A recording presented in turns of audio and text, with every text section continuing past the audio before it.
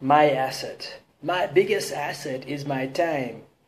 I've worked on my time like a bodybuilder works on his body, a painter works on his art, and an entrepreneur works on his business. Per unit time I worked on to give uh, the maximum insight per unit time, optimal decision per unit time, most suitable answer per unit time, quickest transformation in behavior, personality, attitude per unit time, most effective transfer of knowledge, skills, intelligence, and expertise per unit time.